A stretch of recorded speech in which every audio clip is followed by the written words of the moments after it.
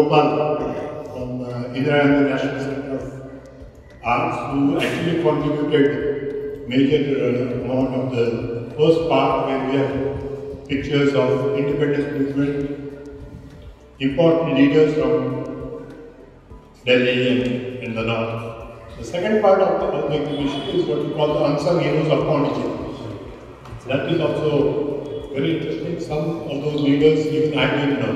A friend of ours, Mr. Raphael, who teaches in the French lycée, he does. And the third part of the exhibition is about Sri Aurobindo. It's 150 years of Sri Aurobindo's anniversary. Then we got images from the Ashram Archives, and Matriniketan was very, very helpful and he helped us. So there has been a lot of background work. We actually wanted to do the exhibition in the Mary building, but due to some logistical issues, it could not be done. The Mary building is yet to be inaugurated. So it's taken some time and great difficulties because we could not fix the images on the wall. Anyway, the French Institute gave us these panels. So there's been a very quiet collaboration with a lot of different institutions, which finally, it got delayed by a few months. But I'm happy and really, very, very thankful that it has seen the light of day. And I want to thank all of you, my colleague Arun and Charu, Kishor Kumar Tripathy from Society, who was good enough to organize everything. So, with these words, I hand over the mic to Kishor. He will tell you a little bit about the venue, the importance, and then we'll go on. Namaste and good afternoon all. It is indeed a matter of great pleasure to host this today's event in Matriniketan. This is the first exhibition we see after the restoration work was completed. This Matriniketan is the center for integral yoga and Indian culture. And many activities are going on in Matriniketan, and we are also planning to have more conferences, exhibitions, and workshops on how we can engage this heritage value to the community and the people. And we are also planning to have many programs in this beautiful building actually. This is a heritage building. So heritage building has its own uniqueness. When this exhibition concept came, we also discussed last year we will also do something. And there are many songs are there, but unsung are limited.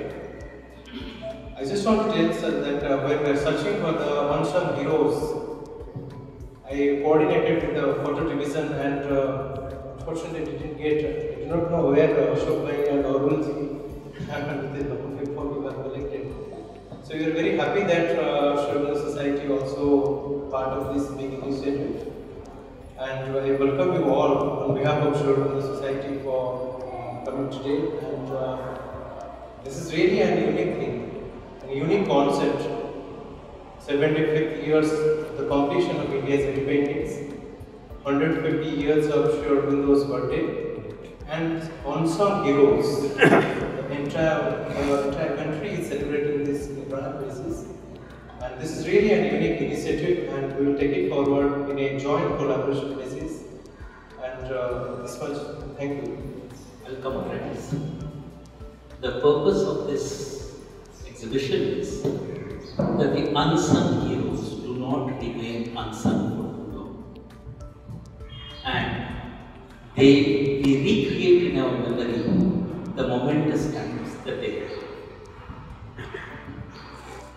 Historically, events take place, and very often even the persons who are participating in those events do not know that the decisions that they take, how it is going to affect in future, what important foundation it is laying. As we know that in the 18th century, the European powers were fighting for their empires.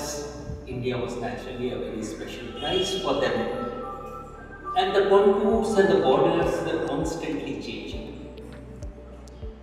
There were times, the number of times that Pondicherry has been occupied, times when it was touched, number of times the French, the British conquered it.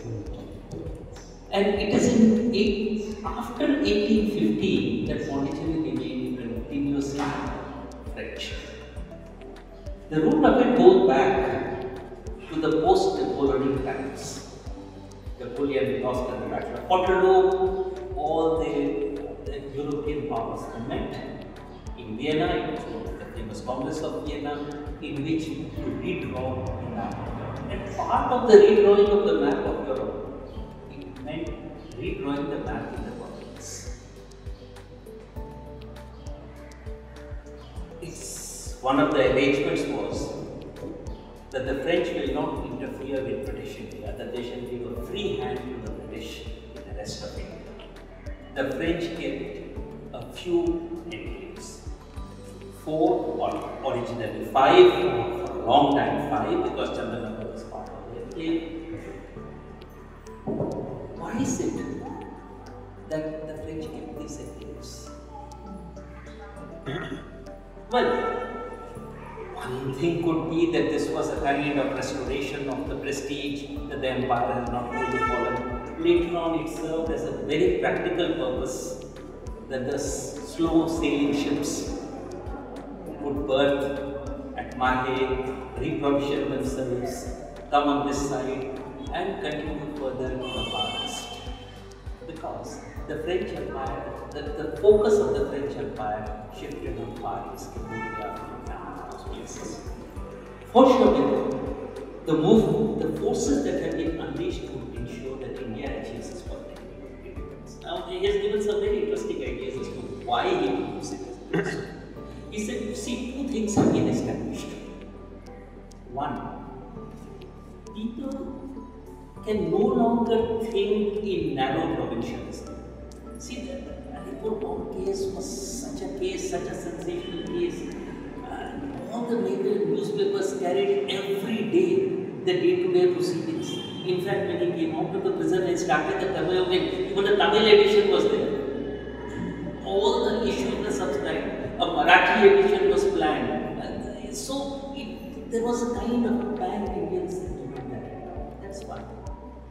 The second, he said, is that people are no longer afraid of authority or subservient.